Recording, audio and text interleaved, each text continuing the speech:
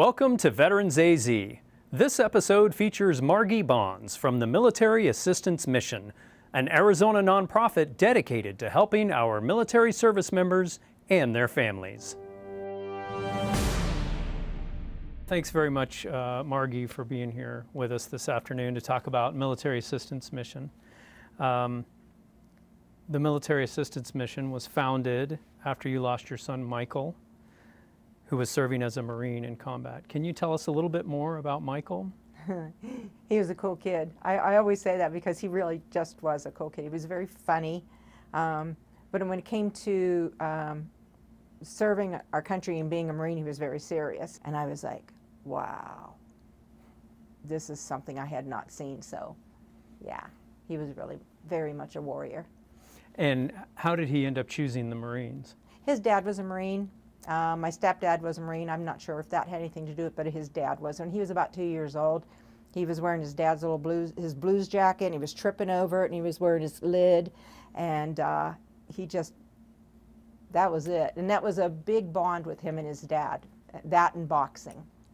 So he was great, yeah, good kid. Well, can you tell us why creating this charity was so important to you in the wake of your loss?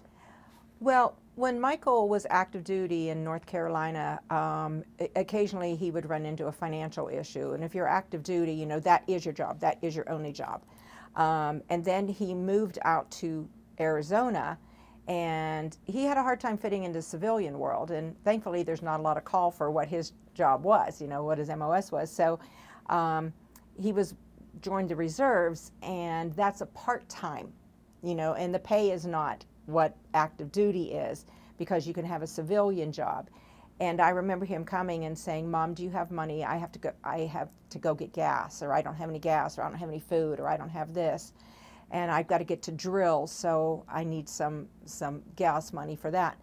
And when he was killed, you know, there's a lot of ways that you can go with that, you know, like I laid in closets and I kicked and screamed and hollered, and I will tell you that a steering wheel cannot be beat up. I've tried that. But I realized that the most important thing was helping, and that's what he would want. And I had to pull up my Marine mom bootstraps and help somebody else's kid, because I don't want them to not have gas money or have food or not be able to pay their rent while serving our country. Was it a surprise to you that our military members had these financial needs? It was, because everybody's, you know, hears that if you're in the military, you make a lot of money. And that can be true at a higher rank. Our lowest rank, which is what ma'am serves, that is not the case. So I was very surprised that that was a thing, you know, because they say, oh, well, they got health insurance and they've got education, they've got this and they've got that. And it's like, oh, well, then they're fine, but they're not. So we help the ones that are not. So who specifically does ma'am serve? Rank E5 and below. Across the board, we help all branches. And so that is our lowest enlisted service members. And that actually qualifies us for the charitable tax credit, because they are working poor. Some of them are very working poor. And tell us a little bit more about ma'am. How did it come to be? Well, it's Michael. Adam Marzano is my son, and Military Assistance Mission is the organization. We call it MAM for short, which is Michael's initials. So it came to be because I saw the need and I knew I wanted to help. And when I was naming it, it was funny. I took about a month. I would have this little piece of paper on the bathroom sink, and I would write down Michael's legacy, Michael's mission, Michael's this. And I realized that that really wasn't going to help people understand what the need was, what we were there for. It's great to name it after him, but I really want to help people. So I would start writing down military, and then assistance, and then mission, and then one day, I swear, there was just this light from God, and it said, ma'am, and I'm like, there it is. So that was how it got its name. So you came up with the name, and then you needed to take your willingness to help as one individual and make it bigger. How did that happen? Well, that's a lot of work, a lot of hours, and just a lot of determination. I have a great board of directors, and some of them that were on my board back then are still on my board now. And you know, you can't do it without your board and then your team behind you. And people are very patriotic and they want to help, whether they volunteer or, you know, whether if we have a position and they come to work for us. Or they will say, hey, come and speak to our group so that they can help us raise funds for certain things. So it just all kind of fell into place. I think I have a higher power that's doing that. Well, can you tell us what you would say MAM's most important role or mission is for Arizona's service members? Provide a roof over their heads, keep the utilities on, keep the car, well, keep the car, period. So we help with food, rent, mortgage, utilities, insurance.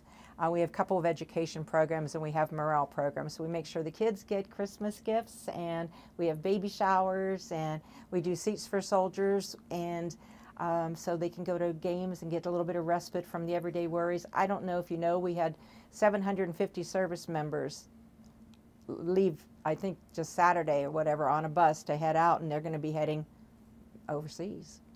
So and so you were there as part of that? My team was there, yes, and we could instruct families, you know, if you have a need. And we had 5 applications today, just today, of rent, and a lot of rent, mortgage, and I think it was a couple car and 1 utility. So it was a very busy day, very busy morning. And that's interesting, because I think a lot of us who have served understand they say that the spouses also serve.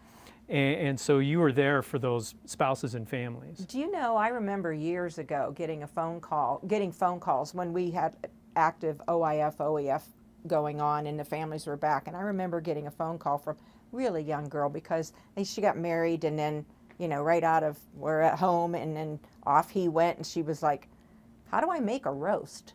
Like, she really had no idea, so I walked her through making a roast. And, you know, some of them don't know how to do a checkbook, and some of them just don't know how to pay the bills. And so we're there to help with the finances, but if there's any kind of guidance like that, we're there too.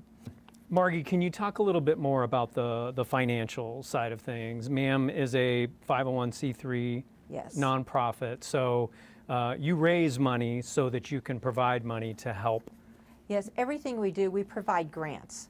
So we pay the bill directly. Like if it's a utility bill, then money's paid directly to the utility company. If it's mortgage, same thing with the mortgage company, or rent, straight to the landlord. We do not provide money to service members. The closest that they come in form of that would be like food cards, food gift cards. But so in order to do that, because they don't pay us back, they're working paying my freedom, so they don't pay us back. So in order to do that, we have to go find funding. So we are always searching for funding, and we're not government funded, we're publicly funded. And so what are your major sources for funding those programs? We get a lot of grants, which is great, but the public is really wonderful. And veterans are amazing, you know, they really are. And you know, sometimes you'll find a salty Vietnam vet who's still angry, and I just, you know, will say, would you want somebody to have treated you that way? And they don't. They didn't. They just want to vent. So I let them vent, and then we have a conversation. And then they're very good at helping their brothers and sisters.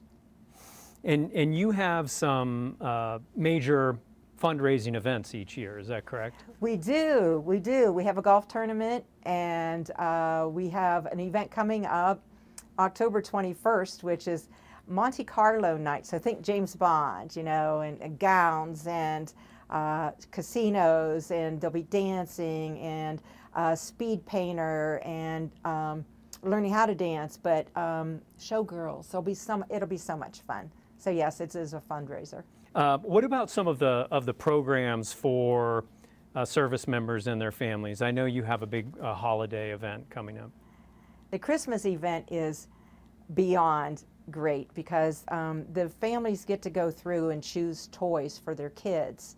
Our biggest need is teen and tween because people want to give out a Barbie doll or Mattel car, but try giving that to a 12 or 13-year-old.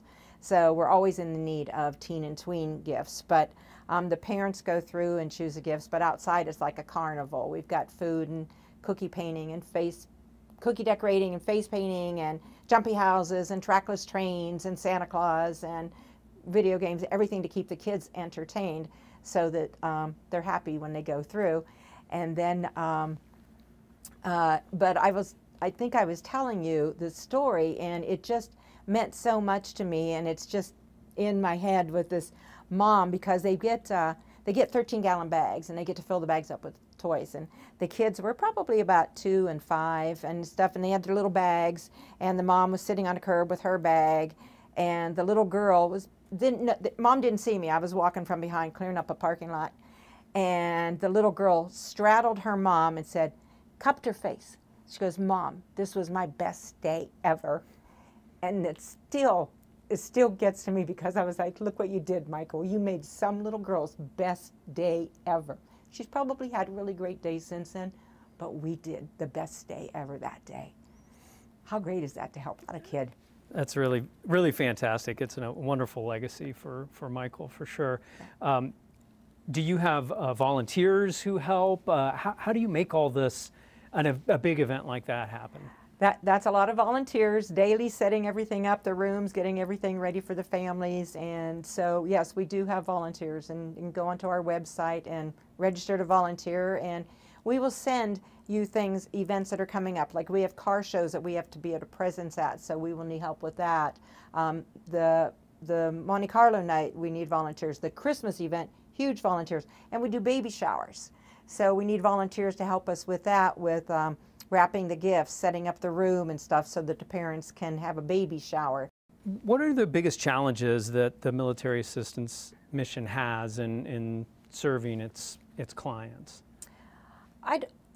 You know, we kind of are well-oiled right now, but I think the biggest dilemma is people understanding that while you may not see Iraq, Afghanistan like in your face every day in the news, we've got people everywhere.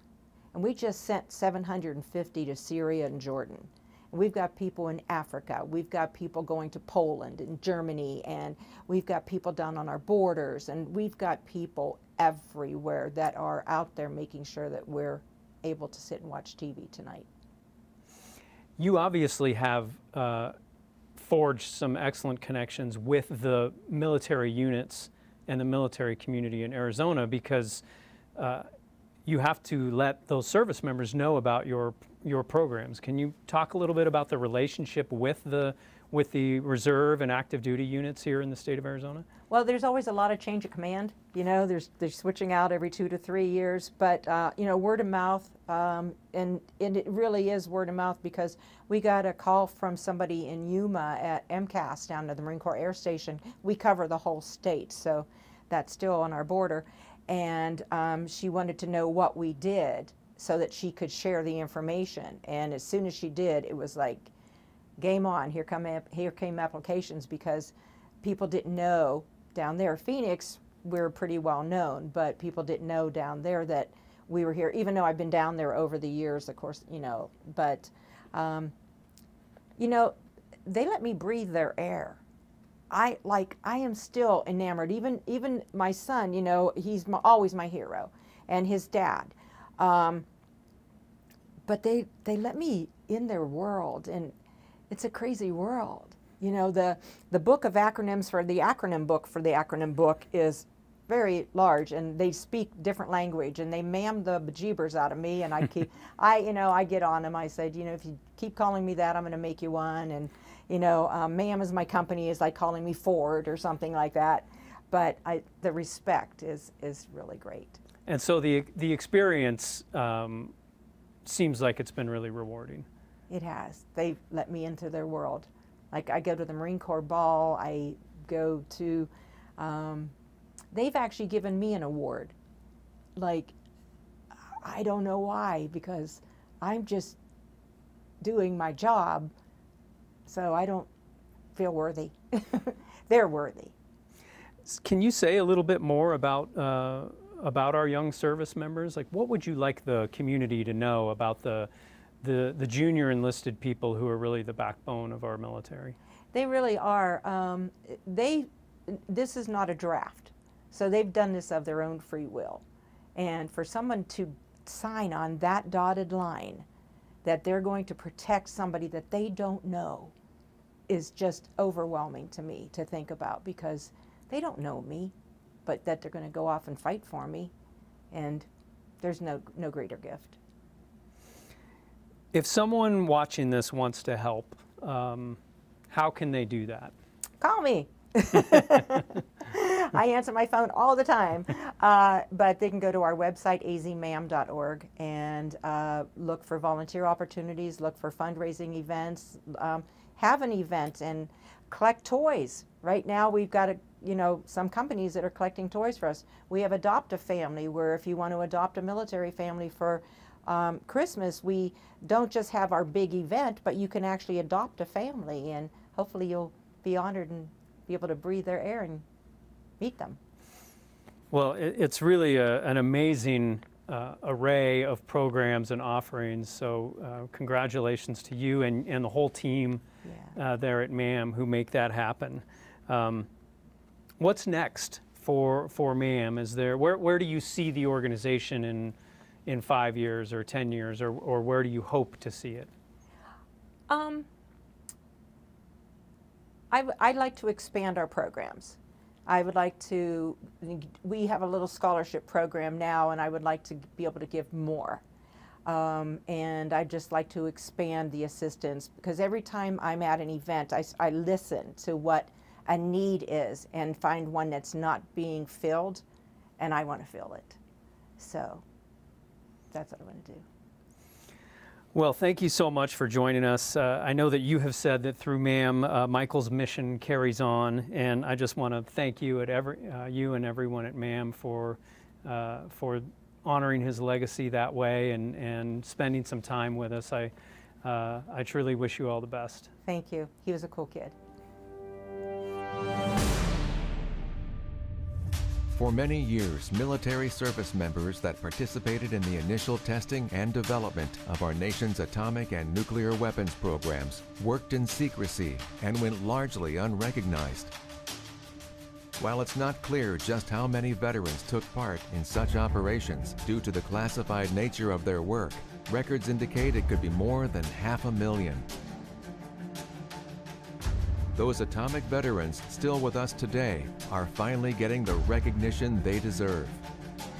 In 2022, the Secretary of Defense established the Atomic Veterans Commemorative Service Medal to honor their dangerous and important work.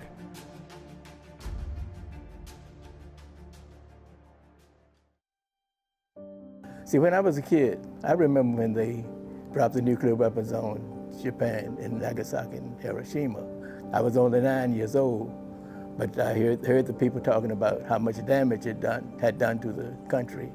And when one of those things went off that we were testing was so much larger, so it's amazing, and the feeling you get if something like that was to come in on a populated area, it would be devastating. So that you realize how serious this was at the time. My position during these blasts was on the con, which was the top of the ship. And as a result, obviously, I saw most of the blasts that occurred. And most of these blasts occurred about midnight.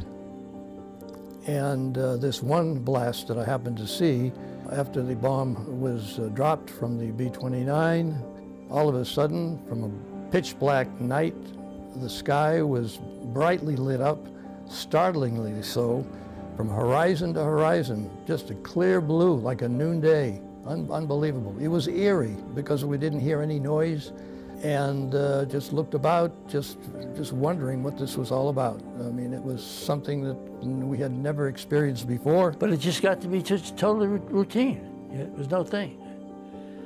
The only time that it was not routine, it was when they did their first big underwater blast, right?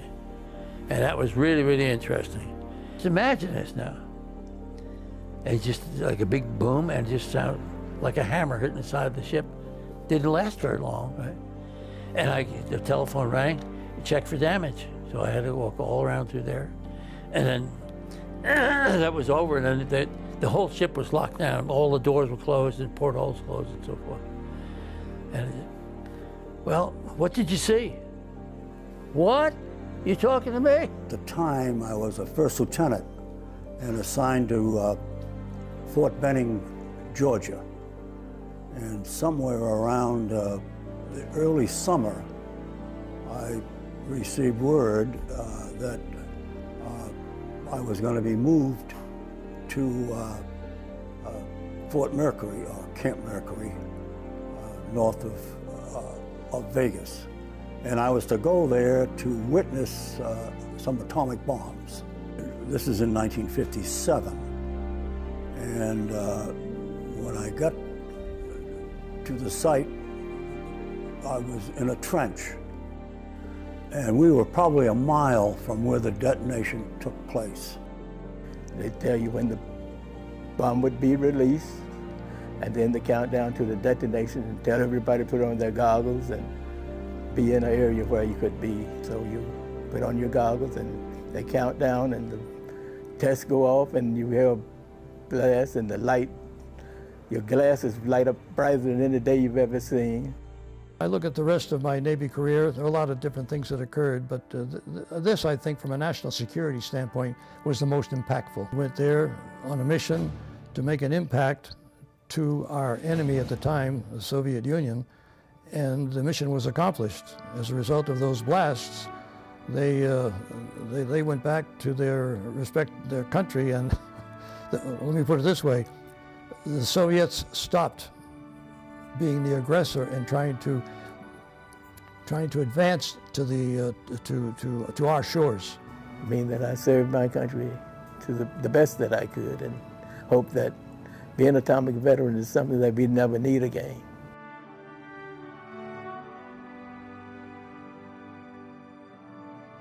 Today, we are here to honor all our brave atomic war veterans.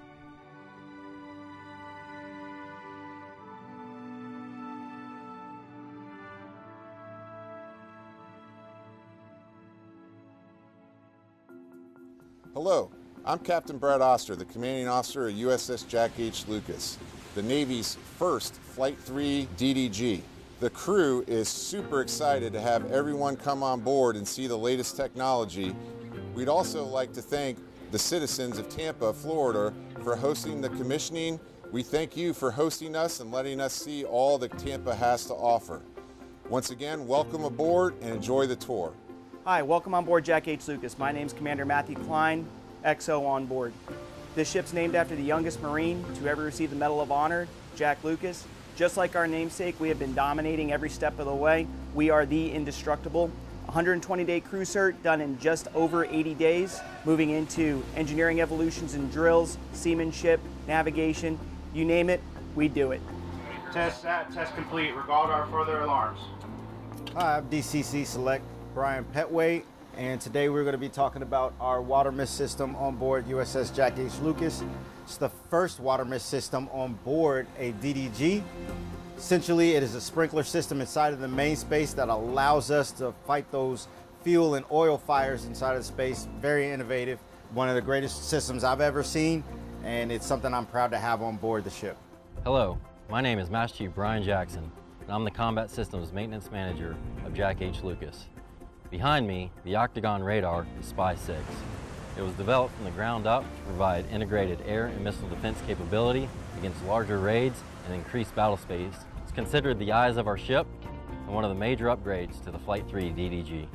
I'm Gunner's Mate First Class Corey Vark, CG Division LPO. To my right is the Mark 45 Mod 4 5-inch gun.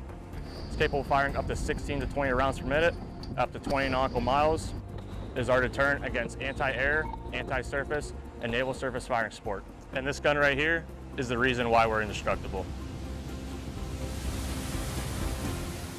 Thank you for visiting Jack H. Lucas, the Navy's first Flight 3 destroyer to hit the fleet.